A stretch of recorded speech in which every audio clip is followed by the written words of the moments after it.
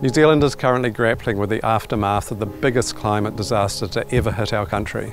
As a result of this, many of us were without power for a considerable amount of time. This is unprecedented in our country's history. Our energy system had never faced such a major challenge. Almost 300,000 Kiwis were without power, but members of the solarZero community were able to keep their lights on. As the power grids in affected regions collapsed, our unique panel and battery systems powered our customers' homes, in many cases for more than a week. I didn't realise we had a power cut because I had lights. I rang my neighbours because they've got a young baby just to make sure that did they need any resources, because my microwave worked, and hot coffee. Everybody needs a hot coffee and a cyclone, I reckon. I just sit back and let it all happen, let the sun shine in, and yeah. We have a storm and a storm of that kind of scale and we lose power, but straight away the battery system kicked in.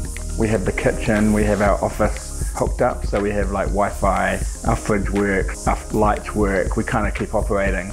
And so with the solar running through the day, the battery working at night, we just kind of sailed through it.